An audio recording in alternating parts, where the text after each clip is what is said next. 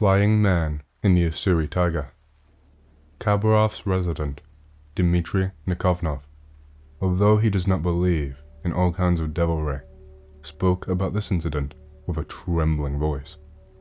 Together with a friend, he traveled along the Bikin River, which flows into the Ussuri. One night, they heard some prolonged, strange screams that sounded like a woman crying. Moreover, the source of the sound did not stand still, but moved. Screams and howls were heard from one place or another, and the source of the noise seemed to bounce around. They were not able to pinpoint its exact location at all. The travelers, as Dmitry admitted, experienced chilling fear. Then, having arrived already in Vladivostok, they heard a story about a flying man, supposedly living in the wilds of the Ussuri Taiga, in the southern part of Primorai. What kind of mysterious creature lives in the coastal taiga? This question, by the way, was asked by the famous researcher of the Ussuri region, V.K. Arsenyev. This is what he wrote in one of his books. My dog was trailing behind me.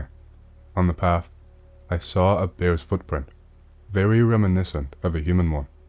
My dog bristled and grumbled, and after that, someone or something quickly rushed to the side, breaking the bushes in the process. Alma pressed herself tightly against my legs. At that time, something happened that I did not expect at all. I heard the flapping of wings. A large and dark mass emerged from the fog and flew over the river. The dog expressed obvious fear and huddled at my feet the whole time that it was happening. At this time, screams were heard, similar to the screams of a woman.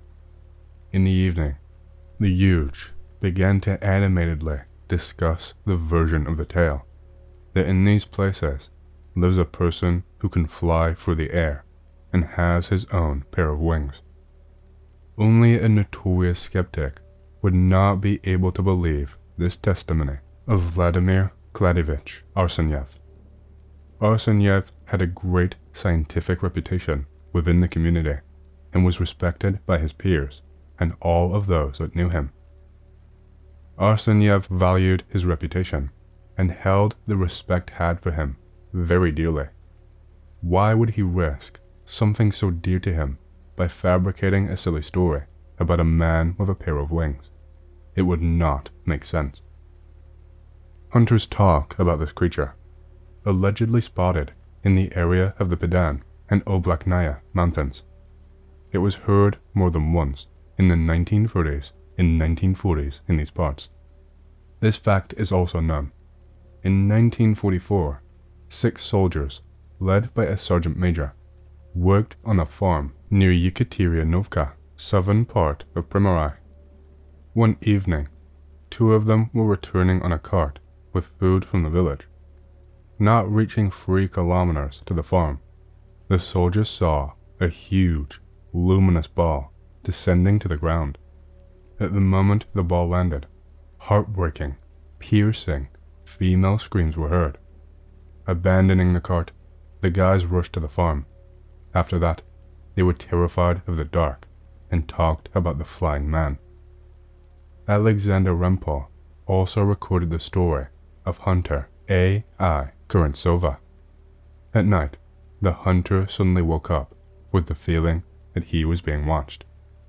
Out of the corner of his eye, he saw something huge and dark rushing towards the fire. Turning over onto his back to avoid a collision, the hunter saw a man flying above him, almost touching the ground. Kurentsova remembered the membranous wings, similar to the wings of a bat. He quickly jumped up and hid behind the trunk of the nearest tree, from where he did not emerge until dawn.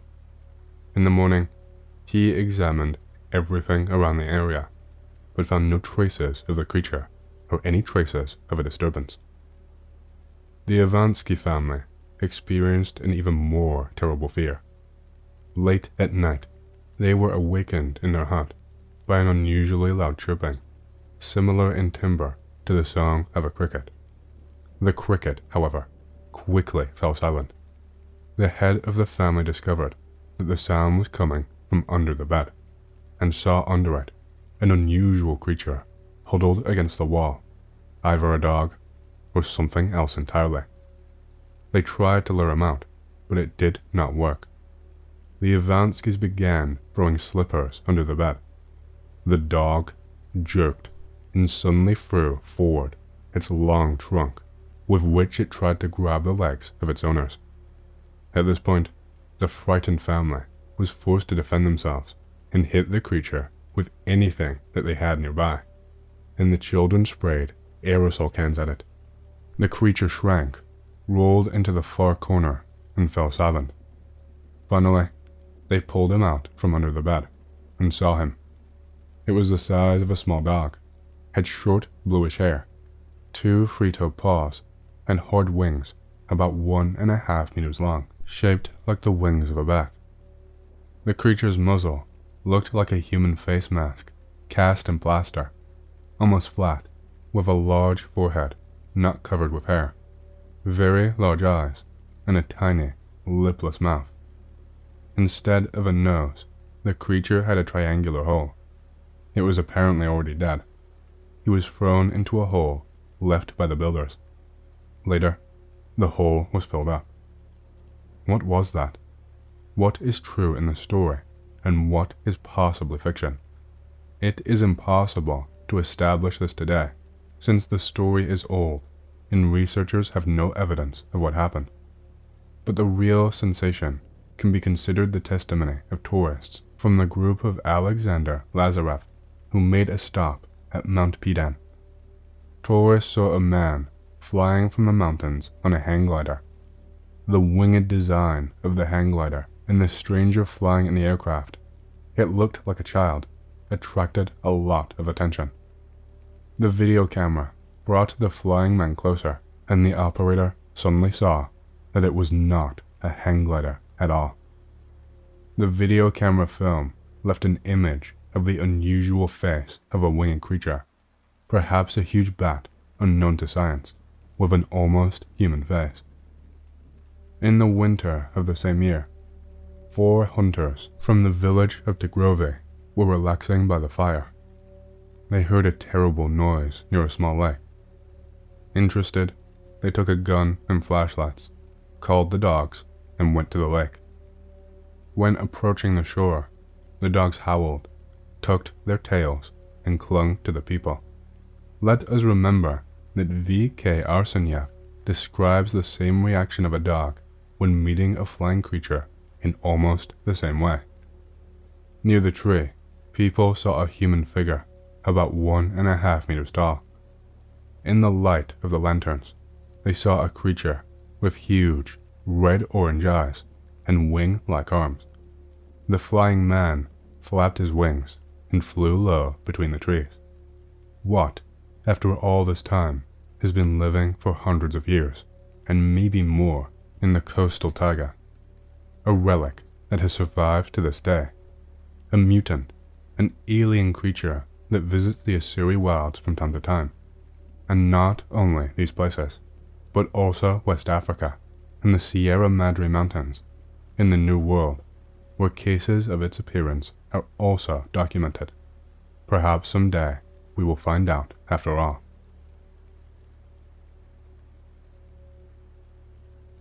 Craig's story.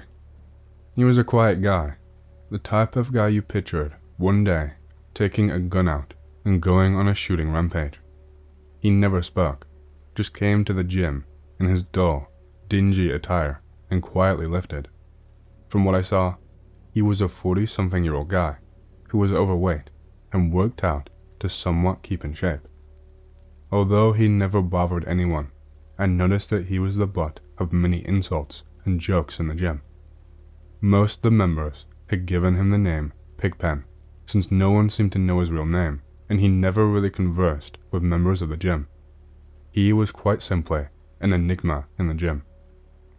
I was young, had been lifting for about 4 years or so.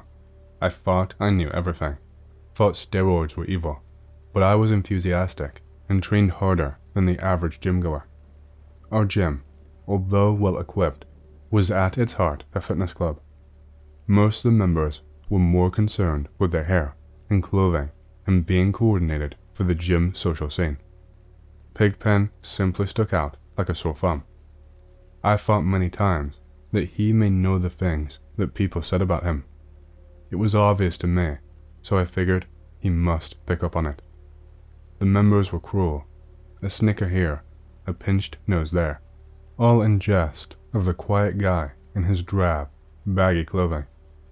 I didn't see it as funny, more like insecure bullying, but Pigpen simply ignored it and kept on.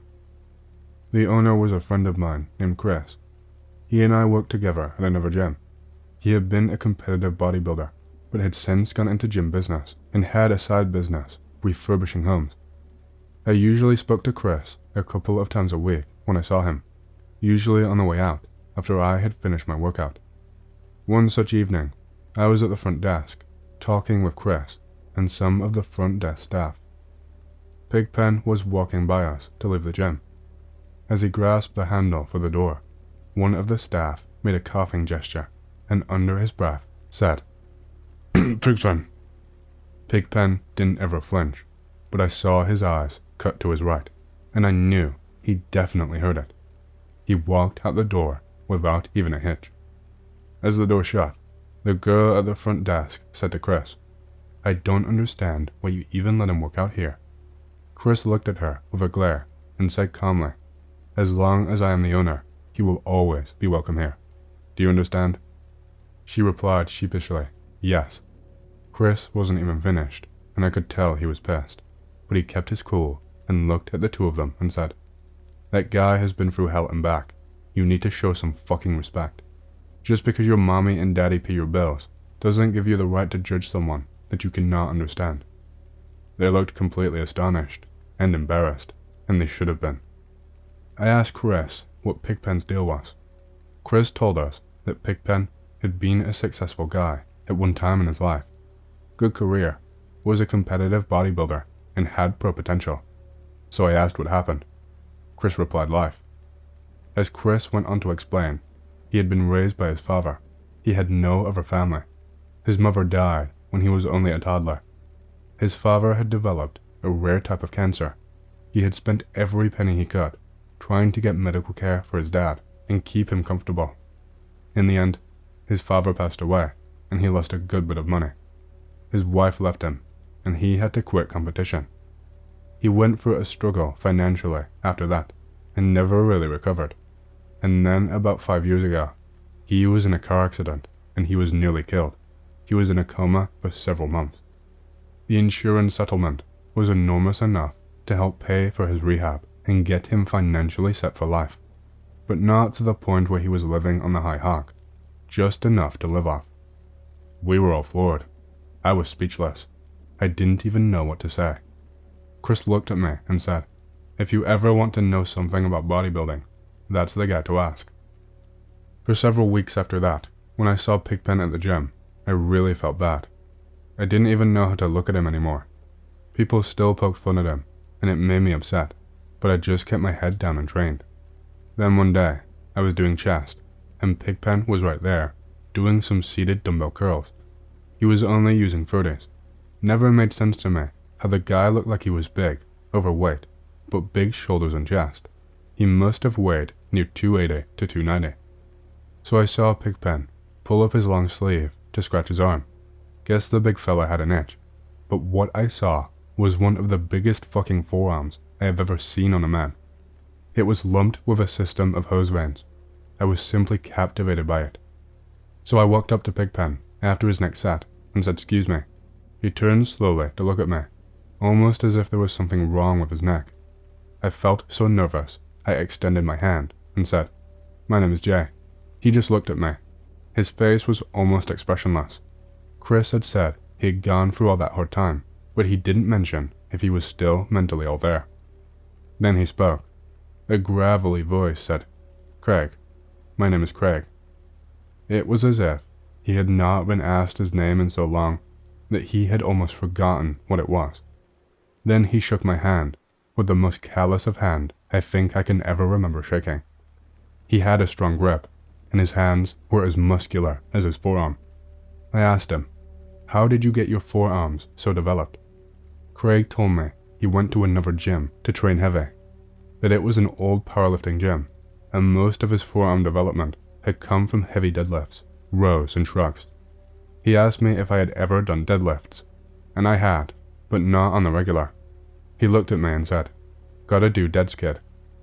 So you can understand, as I was young and impressionable, that the next back workout, I hit deadlifts right away. I was weak at them. I thought 315 was going to break my back, but I hung in there and pushed, or should I say, pulled. I noticed Craig had been watching me while I was doing them. After many months of practicing, I got very good at them. I was up to 475 on deadlifts, and my shoulders and traps were growing, and people kept mentioning my forearms. I was so impressed by the results from one simple thing that I went to Craig frequently to get advice from him. His advice was always so simple, seemed like it was always too easy of an answer, but it was always solid advice. People in the gym still treated him like shit, but I was always cool to him. He had helped me out with great advice on many occasions, and in the last year and a half, I had gotten not only bigger, but much stronger too. I was beginning to have the look of an actual bodybuilder, and it was mostly due to the enigmatic man who no one spoke to, except me. Then one day, as I was walking into the gym, Chris got my attention from his office, waving his hand for me to come over. So I came in, and Chris informed me that the powerlifting gym Craig went to was closed. He asked me if I had spoken to Craig. I said I hadn't seen him that day. He said okay, and I went back into the gym to lift. I thought that Craig must be disappointed his other gym would be closed. I looked back to the front, and I saw Craig talking with Chris. I couldn't hear what they were saying, but Chris kept nodding his head. They both walked to a locked set of double doors, where old, broken gym equipment was kept. After about 30 seconds, they both came out, and Craig had a chrome 50-pound bar for powerlifting. Craig walked up to me and said, "Kid, you want to do some deads with me?" I responded, "Hell yeah."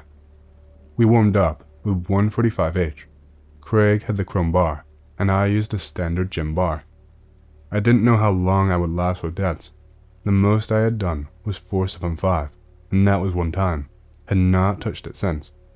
As of late, 455 was about as much as I could do. As we warmed up with 2 plates, I looked at Craig, and the weights looked like toys that he was picking up. For me, they were already feeling somewhat heavier.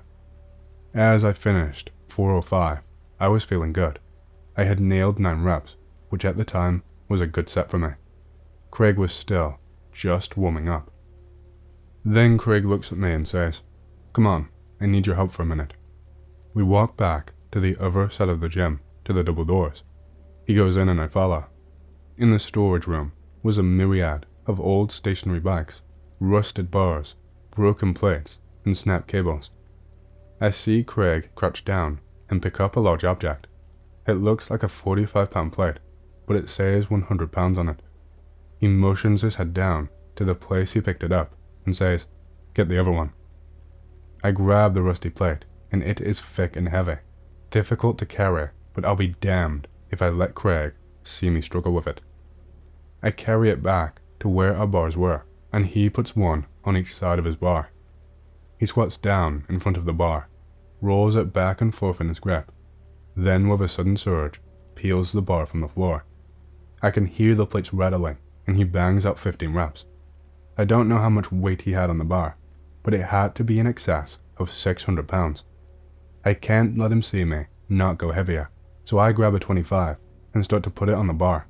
But before I can bend down to slide it on, Craig looks at me and says, shaking his head from side to side, "Kid," and he's holding up his hand with 5 fingers showing. I look at him with a doubtful look and say, 5 plates? Seriously? He simply nods in affirmation. So I return the 25 to the tray and grab a 45-pound plate, the whole time thinking, no fucking way. So I get ready to do my set. I shake my head with doubt, and I hear Craig say, "Kid, Don't let that bar punk you. Now, I don't know what it was about the way he said it, but I thought, hell no, I'm not going to let this fucker beat me down. I grabbed the bar. I took a deep breath and cleared my mind. I pulled up and back, and the bar came up and slowly ascended. It scraped my shins, and I could feel it hit my kneecaps, but the shit was moving, and I thought I might shit my pants. I stood straight up with the bar in hand, and then let the weight down with a crash. I was psyched. 495 was a new personal best. I looked at Craig, and he was actually smiling. He nodded and said, "Very nice." Some people had taken notice of what we were doing. The fitness gym crowd wasn't used to seeing big weights getting lifted like that.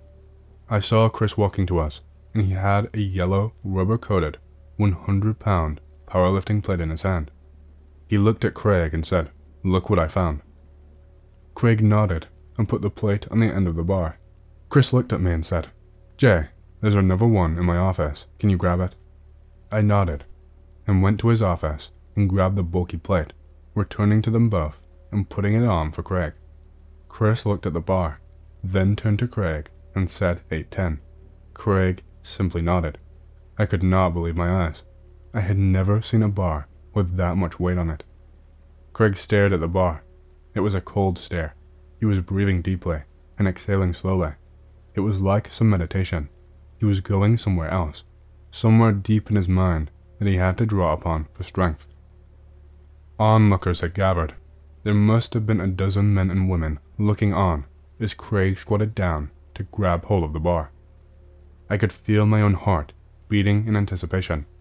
Then he methodically exploded up, his face turning a shade of red like I had never seen on him. His neck veins bulged out so far I thought they might burst. It was an awesome spectacle of raw power, but the even more impressive feat was that he did not do it only one time. No, he repped it 6 times, with the finally coming with an explosive crash that must have registered on a Richter scale. Craig remained prone for a moment, his breathing more like panting. He slowly recovered and stood, nodding his head. Then he looked over at me and said, "Your turn," pointing to my bar with 495 still loaded. I looked at him in disbelief and said, "Again?" He looked at me blankly and said, "No, with more." I really did not think I could do any better than 495. That was a personal best, for God's sake. So I grabbed a 25-pound plate and looked at Craig with my eyebrows raised, as if to make sure it was enough weight to satisfy him. He nodded, and I put on 2 25-pound plates, one per side. At this point, I was shitting my pants. No way I could do this. I would try it, but when I failed, I would just have to fail. Craig said something to me that I will never forget. He said to me, with a calm, like a parent to a child, "Kid, that weight isn't shit. There's a lot worse things than that." I stood there for a moment, contemplating his words. Then it hit me. He was right. A weight is a simple, small thing. Life is an unfair motherfucker, and it will beat you down again and again. It's unpredictable and unyielding. This bar full of iron is just a thing. It's nothing compared to the difficulties of life. I grabbed the bar. I could feel a lump in my throat, and my adrenaline was pumping hard. I took hold of the weight and tightened my grip and straps around the bar, becoming one with it. The onlookers watched, but it was like that moment I was by myself, just me and the bar. Like a jolt of electricity, I yanked the bar up. It started to move, but stalled on my shins. Craig yelled up. I pulled. I could feel my heels digging in and my trap stinging. It slowly started to move, centimeter by centimeter. I pulled the bar up. It was as if it took 20 minutes, and then I had it all the way there. I could see that my face was blood red, and my veins in my neck were also pushing out. I dropped the weight and collapsed to my knee with it. I could hear people talking, but my ears were ringing. I recovered and stood up. As I looked around, Craig was smiling again, and looked at me saying, "See?" Chris came up and patted me on the back. I was amazed. I couldn't believe I actually did that. Now Craig got up. He walked over to the tree and grabbed 2 more 45s. He slid one on each end of his bar. I looked at him, like I was watching a man be led to the gas chamber. Chris looked at Craig, calmly saying, £900, just like the old days, brother. Craig grinned and nodded in acknowledgement. Now there must have been 40 people back there just watching. There were odd whispers, people asking others how much it is, and others simply astonished that this silent giant possessed such strength. Craig kneeled down in front of that bar. It was like someone bowing down to an executioner. Then he stood up. Was something wrong? He reached down and pulled up the bottom of his sweatshirt and pulled it up and off. What I saw was unbelievable. The man was a mass of slabs of muscle and covered in tattoos. Down the backs of his arms were words. On the right arm, it read, "I am nothing," and down the left, "I feel nothing." His traps were like 2 huge camel humps, side by side, on the back of his neck, and he wasn't fat or overweight, no, he was just fucking huge.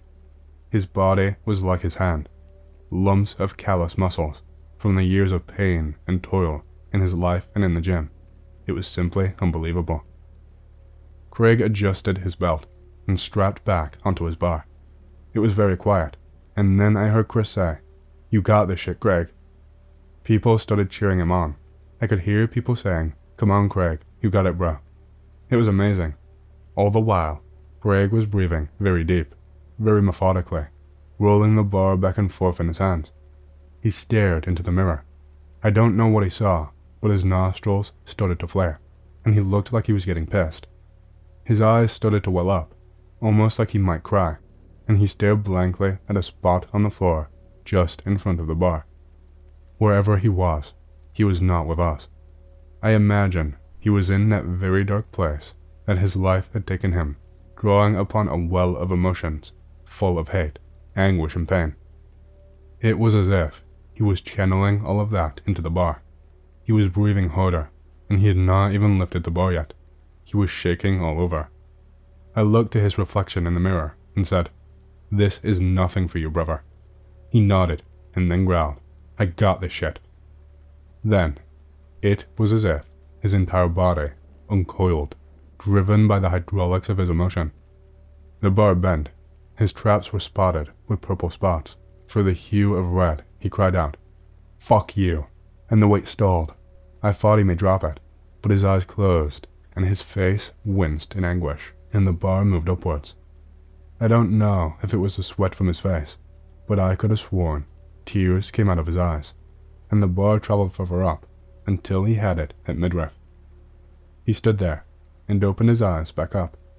They were bloodshot and tear-filled, and his pupils were so dilated that the blue of his eyes were gone, and it was pure black. It reminded me of one of those videos of a great white shark taking a bite. Then he and the bar dropped. At first, I thought he may have passed out, but he didn't. He put his hand up to let us know he was okay. People started to fucking clap. I looked around at them and couldn't believe what I was witnessing. As he knelt down, catching his breath, I walked up and crouched next to him and said, "That was the most spectacular thing I have ever seen in my life. Nice lift, bro." He was still panting, but he nodded, so I know he heard me. Then one of the gym idiots yelled out, "Damn, Pigpen, get off the juice, dude." I swung around. I didn't even think about what I was doing. Some 40-year-old yuppie fuck, with an Under Armour tank top, and a fucked up stick physique. I grabbed him by his arm as he tried to walk away. He swung around, looking at me in surprise, and I looked him in the eyes and I said, "His fucking name is Craig, C-R-A-I-G. Can you spell asshole?" The idiot looked at me, embarrassed, and replied in a low tone, "I'm sorry, man. His name is Craig." Then he looked at my hand, still grasping into his flesh, and I quickly let him go. I turned to look back at Craig, and he was sitting on a bench and staring at me. He just looked at me and nodded. I nodded back. Craig still went to the gym for about another year. I talked to him frequently about training and bodybuilding. I often reminisced about the day we did deadlifts. At this point, I was lifting 585 on deads, and all because of Craig's tutelage. After that year, Craig disappeared. Chris told me he had not seen him, but heard he moved to another state. Craig and I only spoke at the gym. He had no cell phone. I had never seen his place, and I had never had any clue where he lived. But though I barely knew the guy, I considered him one of my closest friends. The years went by, and I trained hard and entered my first show. Even managed to make it to nationals. I always wondered what happened to Craig. I wanted to talk to my old friend and get his advice, like I had when I was just starting out. He always had the simple answers. So many of the training gurus tried to make things complicated, and Craig just had a sentence or two to say, and was spot on with his advice. Then one day, after a workout, I went home. There was a police car in front of my house. I walked up, and there were 2 officers walking towards me. They asked me if I was Jay. I told them I was. They informed me Craig had passed. I asked how. They told me he died in his sleep. So I asked them why they were telling me this, and the one officer replied that Craig had no known family members still living, and that his only will and testament stated that I was his next of kin. I didn't know what to say. They told me they were sorry for my loss, but I didn't even really hear them. They got in their car and pulled away. I stood motionless in my yard. Then I snapped out of the shock I was in and went inside. I called Chris to tell him, and he was saddened by the news. I sat down and reflected on my mentor of young, the guy that no one understood, the person who people made fun of and taunted, and he had been one of the biggest impacts on my life. He was a man of very few words, but his words had such a great impression on me. I felt very saddened, like the world had just lost something very good, and didn't even realize it. The next day I was in a fog. I really had no clue how to act. My coworkers asked me if everything was okay. I told them. My good friend passed away yesterday. Later that week, I came to grips with my friend's death. I came home from work to find a mail envelope package on my doorstep. I opened it up, and it was a letter and several photos. I read the letter, and it was handwritten in pencil on notebook paper. Dear Jay, if you are reading this, I have died. My life was hard, very hard. For a long time I felt empty, and the gym was the only thing I had to remind me that I was still alive. The pain of working out and pushing myself reminded me every day that I was still alive. I have been keeping my eye on your competitive career and have seen some of your shows. I'm proud of you, kid. I always wanted to thank you, but I'm not very good at conversation, as you know. I wanted to thank you for the day we did deadlifts. That one day felt like I was a human being again. I felt the best I have felt in my entire life. You were a great inspiration to me at a time when I was losing hope. Thank you for being my friend. Your good bro, Craig. By the time I finished reading the letter, I was crying badly. I hadn't cried in years, but I was weeping like a baby. I looked at the photos from my shows. They were taken from the audience. Craig had been at my shows, and I hadn't even known it. I guess he was keeping his eye on me, making sure I was progressing, not sitting back being lazy. I don't know why exactly he was there, but he was there, and I'm glad that he got to see that. Under the photos was a legal document. It was Craig's will. I read through the legal jargon, and towards the end, it started to itemize all the belongings that Craig had left behind, and that since I was his only kin, that I would be getting these possessions. He left a sizable amount of cash, a truck, his house, and his personal belongings in the house. But the last item on the list was the most priceless of all. 1 chrome, 50-pound powerlifting bar.